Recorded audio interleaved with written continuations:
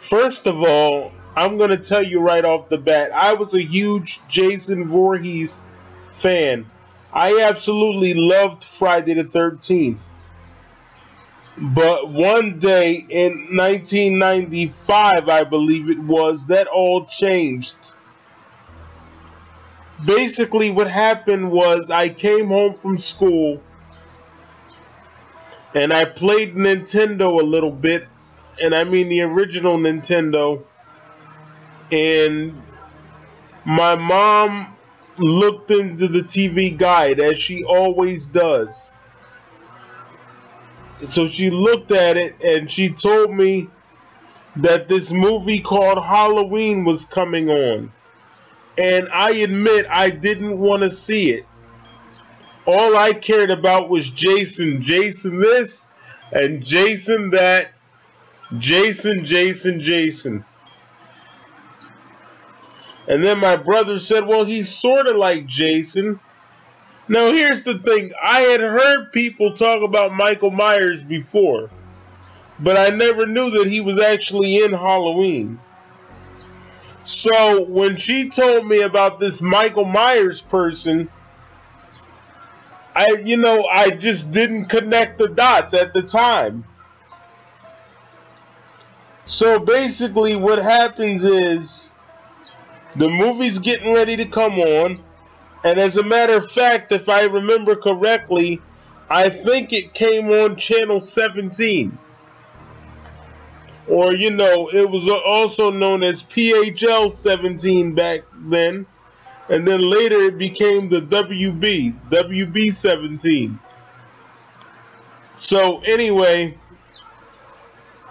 it comes on and there's this big ass pumpkin on the screen with this weird music like I'd never heard before. Dun, dun, dun, dun, dun, dun, dun, dun, dun. And I'm gonna be honest with you, I thought it was a bit feminine. And then when I saw what Michael Myers looked like, that didn't help matters much. But we'll get to that in a second. So I'm listening to the theme and everything, and I didn't like it at first. But the movie comes on, and I see this POV, and she tells me that this is Michael Myers going towards his house. By she, I mean my mom. And he goes inside the house, and I said, well, what's he doing? She said he's going to get a knife. And so that's when I knew he was about to go kill someone. He goes upstairs, stabs his sister, and he goes out the door, and that's when his parents catch him. Then they go to the scene where they're talking about his parole hearing, and Dr. Loomis is saying how he's dangerous and stuff like that. And then they do the scene where Michael is in the asylum room and he's just sitting in the chair. And I'm thinking to myself, what the fuck is wrong with this guy? I've always thought Michael Myers was weird because he's just sitting there. He's literally just sitting there staring at the wall, like Dr. Loomis said. And I'm thinking, what's wrong with him? Now this is when things get really interesting. So he breaks out of the asylum and makes his way to Haddonfield. And he starts following Laurie and Linda and Annie. And when he kept following them in the car, I'm thinking to myself, this guy is just fucking weird. I'm sorry I keep saying weird, but you wanted my honest reaction to Halloween 1978. I don't know how else to describe this guy. That's how I honestly felt at the time. I just thought he was really weird. And he was really creeping me out with that fucking music. And how he kept following them around like that. Because Linda She was saying some shit about, oh, this guy's following me named Steve Todd. And I was getting really scared because it's like, how come you can't see him? Look, he's right there. He's right there. And I just got really sad because I knew he was going to kill them. You know, and I was thinking, I wish it was some way that I could tell them that he's right there. But as the night went on, he basically stalked them, and he got Annie first. He starts choking her and shit, and the vision is a little obscured. You can't see exactly what he's doing, but I knew he was choking her. And then I heard this sound that basically went buzz, and then I saw her die. And I said, well, what did he do? And my mom made this gesture with her finger.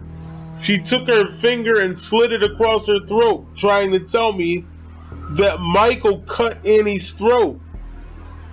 So next thing, Bob and Linda come home, and basically I'm just literally sitting there waiting for them to get killed. And I'm like, oh man, this guy, this Michael Myers guy is gonna get them. And I was 8 years old at the time. You know, I was kind of scared, because this movie's creepy. You know, I'm 8 years old. You know, don't judge me. I'm just a kid. But anyways, I'm giving you guys my honest reaction. I'm telling you. This was me in 1995, man. You know, I'm a little fanatic at this time. So anyway, Bob said he wanted a beer, and Linda didn't want to do it, so Bob had to go do it.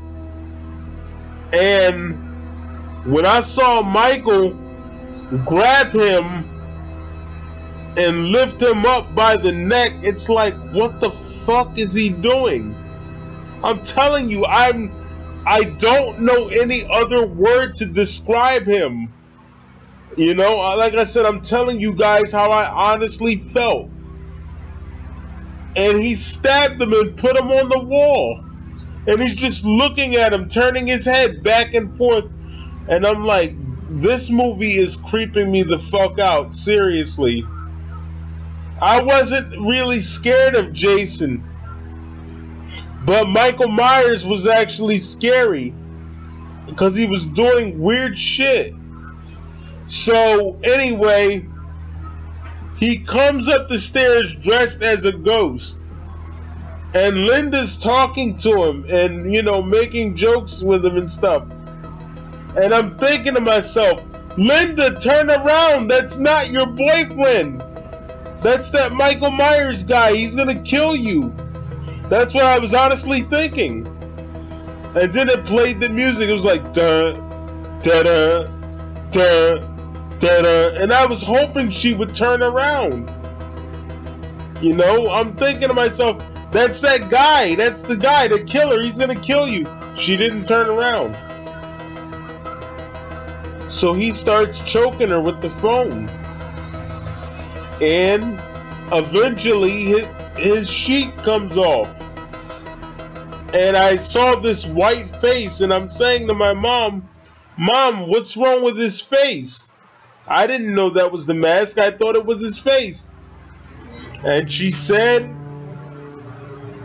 that he was wearing a mask. So long story short, he starts chasing Jamie Lee Curtis. And every time Jamie Lee Curtis tried to do something to him, he would get back up. She stabbed him with the knitting needle. She stabbed him in the lungs. None of that stuff worked. So eventually she took his mask off. And when I saw that he was just some white guy, I felt a little bit better. And you might say, well, what does race have to do with it? Nothing at all. But I'm telling you my thoughts as an 8-year-old kid. I was like, oh, he's just some white dude, you know? So I felt better about it. Because he was just a guy under there. But anyway, every time Jamie would do something to him, I would say, Mom, is he dead? And she would say no. But then when Dr. Loomis shot him and he fell out the window, my mom said, no, he's going to disappear like a ghost. She said, he's going to disappear. And so Loomis shot him and he fell out the window. And I said, is he dead now? And my mom was cracking up. I said, what's so funny? I said, is he dead? She said, no. So she was cracking up because he wouldn't die. That made her laugh. She gets a kick out of that. So anyway, he disappears and that creepy music comes on.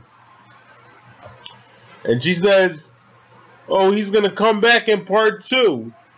Which he did. And I'm going to tell you guys about that tomorrow, God willing. Everything goes all right. So anyway, that's John Carpenter's Halloween. It showed all the places where he'd been. And I just thought he was really weird and creepy.